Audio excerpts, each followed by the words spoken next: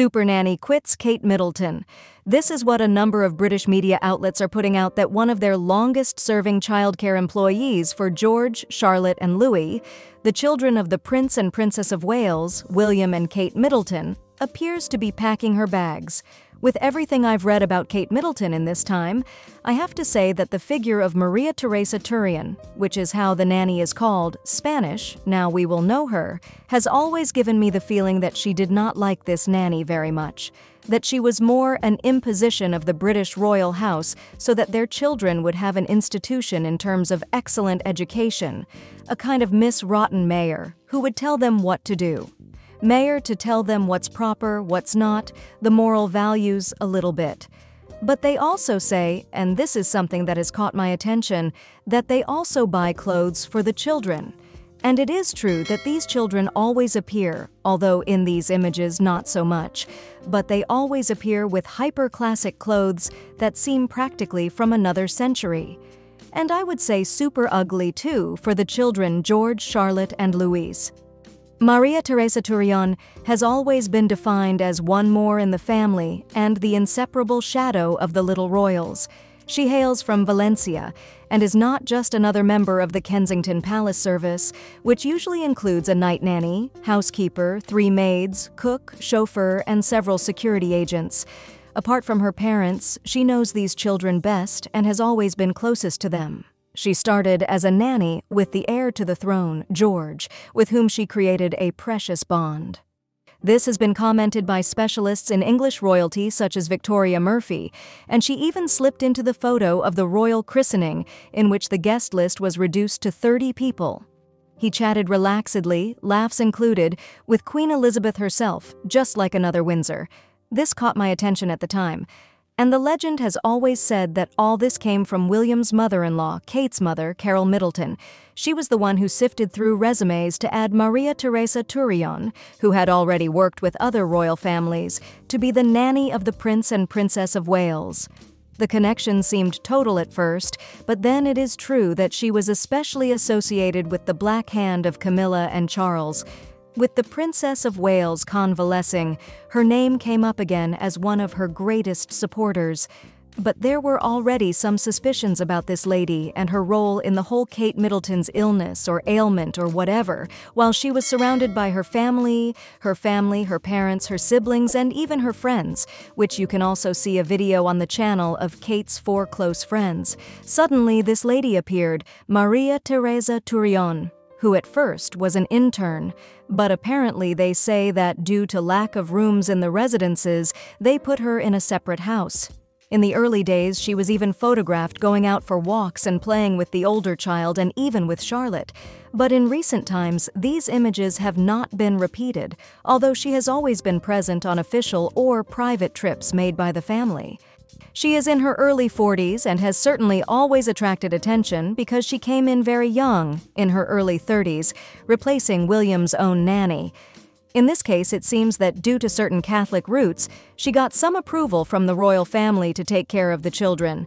It is said that her job is one of the best paid, and that probably when these children get older, she, without having barely a good fortune in the bank, without having dedicated 20 years of her life to these children, they say that her hands are indispensable in all this that has to do with Kate Middleton. Curiously, as I say, the media today tell a little that Maria Teresa says goodbye. It is not known if it is a vacation, if it is a transfer, if it is a change of job, but it seems that in the worst moment of Kate Middleton, the nanny takes a vacation, days off, or an indefinite break. In this video, it seems that in the end, all this siege of the press led them to focus a little bit on who is the traitor. They do indeed meet with a lot of people, but it is true that this woman has also been discreet in that sense. It is only now that she has been positioned in some way as a kind of traitor or black hand or puppet in the hands of the main enemy of Lady Di's 2 children, who is none other than their stepmother Camilla. This sounds like a fairy tale, but it is really so. The fact that at first it was reported that Kate had met with her hardcore to recover once she was out of the London clinic. All this according to the official version, then this lady suddenly appears. This lady is not one of her close friends. This is corroborated, we have seen it. It seems to me that, in that sense, her role as Mary Poppins may be a little overrated. Here you see, for example, the children. Yes, they have to be formal, but I don't know, they look very strange. They don't even look like rich kids to me, but with clothes practically from other times that don't look good on them. Well, now it seems that they are going to be left without this lady. Will she have a replacement? Well, we imagine so because children in this sense cannot be left without a governess, as tradition dictates, although tradition is also there to be broken. One of the facts about this lady is that apparently she is a martial arts artist, especially Taekwondo, and that she masters some techniques of anti-terrorism, anti-kidnapping, or driving in extreme conditions. Of course, she speaks English because she is Spanish only by birth and surname and first name, but she has practically been educated in the UK all her life. Well, as I say, I don't know. Everything I have read about the nanny is quite a mystery to me. I don't know, obviously plays a vital role in the family, in any family, but, well, now she's gone.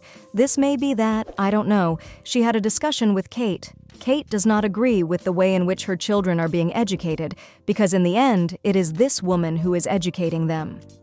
Is this also a prelude to a future divorce between Kate Middleton and Prince William? And Prince William, because the truth is that this exit of Maria Teresa Turillon could touch many sticks. There is one thing in the contract of this lady that was made public and that catches my attention, and that is that if at any time her strength weakens, she has at her disposal a mental health service offered confidentially by the institution in which she graduated, which is operational every day of the year, and that these nannies evidently charge more than €150,000 per year, plus other benefits such as travel or accommodation. They say that in her case, the amount could even be doubled, that is, about 50 million pesetas a year. That is, she practically dedicates her whole life to them.